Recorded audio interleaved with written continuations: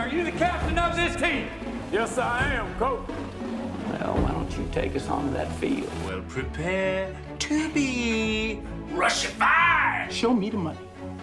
Oh! Show! Okay, we've got a live one, people. Just when I think you couldn't possibly be any dumber. And now, Lisa and Drew's 5-minute movie review. I am so ready to get back to normal. What I mean by normal is sitting in an air-conditioned room in front of an 80-foot screen where your favorite people come to life. Those were the days. Well, they're kind of back, sort of. My name is Lisa, and I'm proud to sit here with Drew to give you our 5-minute movie review.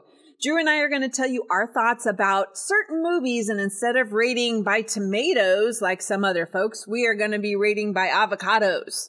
You either love them or you hate them, but either way, guacamole rules.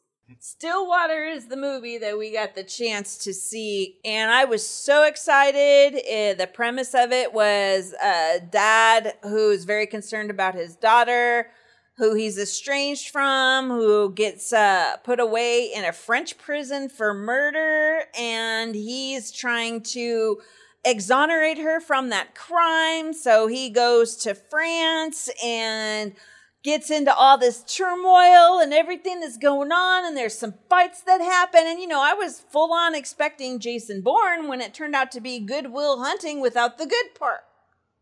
I was so not thrilled about that.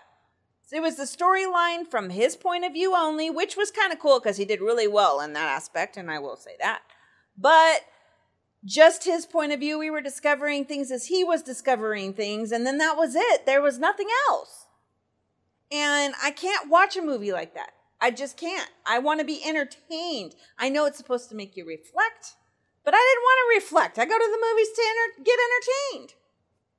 Yeah, I think I was a little disappointed expecting some action. And really there wasn't as much action as I thought there'd be.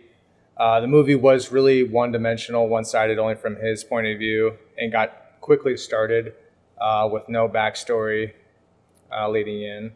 The acting was pretty good. I love Matt Damon overall, and I think he did a great job, but I wasn't too thrilled with the director and how they did the movie overall. I was a bit disappointed. Yeah, and you know, the only fight scene that there was only one. And that wasn't cool because, you know, like all Matt Damon movies, except for Good Will Hunting and Dogma, and maybe even Jay and Silent Bob, you know, whatever movie he's doing with them. But everything else he's done has been pretty much action-packed. Yeah. So I don't know if it's an expectation that I had that it was another one that was going to be action-packed, but I didn't expect it to be like that. Well, I'm glad that Matt Damon has some range in his acting and was able to mix it up and play a different role. But I just wish there was a little more action, or the storyline was more dimensional than what it was. Well, yeah, because, you know, knowing exactly what's going on with the daughter and all of that stuff, it was like coming in the middle of a story.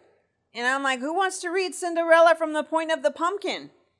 You know, walking in right as the pumpkin turns into a carriage. Really? That doesn't make sense. Stillwater has some twists and turns, which kept me sort of interested. But then again, I was disappointed by the end of the movie overall. I wouldn't recommend paying to see this. Nope. It's just... Wait till it comes on one of the free channels, and maybe if you're lucky, even with commercials. Overall, I'd have to give this movie about 2 avocados. Nothing major stood out to me. This isn't a memorable movie, to me anyway. Yeah, no, and mine, I'm at a 1.5 because I literally almost fell asleep.